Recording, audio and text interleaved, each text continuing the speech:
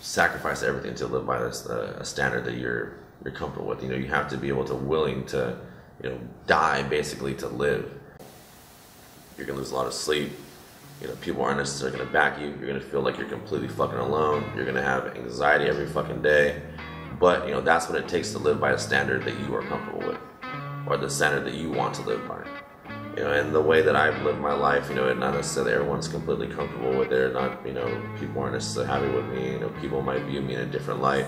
But at the end of the day, I'm sitting here, and I'm sitting here right now, but I'm actually, every single day, I'm dying to live. I'm doing the best I can every single day to live my life by my standards.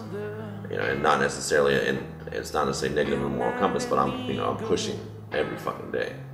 Every single day, like no matter how tired I am, no matter what I slept like the day before, no matter what's going on in my life, every single day I'm pushing towards my goal in life, which I want, and I'm willing to die for that. It's all the same. Make it rain, oh, make it rain, make it rain, oh, make it rain, make it rain, no, make it rain, make it rain, oh, make it rain.